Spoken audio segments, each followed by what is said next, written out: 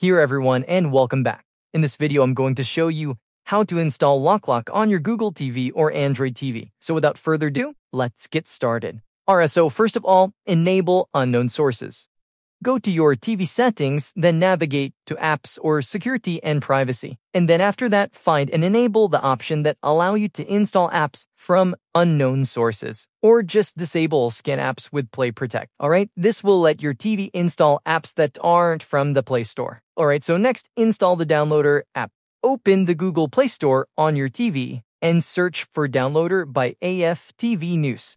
And just install it. This app will help you to download the Loklok APK directly. Alright, so now open the downloader up, and in the URL bar, type the link of a trusted site that hosts the Loklok APK file. Then after that, just follow the prompts to download the file safely. Just click install and follow any on-screen instruction to finish. And after installation, go to your app list and you will find your Loklok ready to use.